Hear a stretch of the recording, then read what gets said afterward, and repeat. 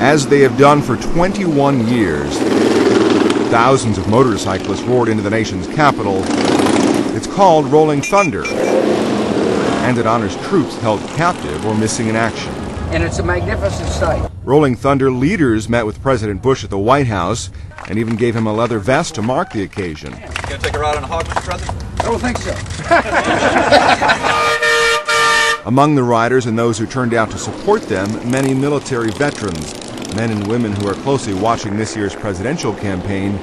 Some have bristled at this statement by Democrat Barack Obama. And what we should be doing is reaching out aggressively to our allies, but also talking to our enemies. I agree, you can't negotiate with terrorists. You couldn't trust what they told you anyway. President Bush seemed to take a swipe at Obama's statement earlier this month.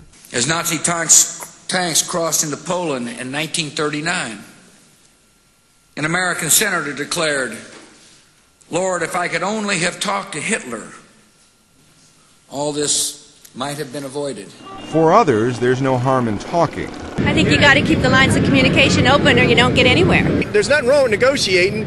I mean, I'm not saying go over there and give the farm away, but it depends on what he wants to talk about. Anything for peace. You know, if they could sit down and talk, I know they realize they're our enemies, but things could be changed around. What won't change is these riders' commitment to those who haven't made it home.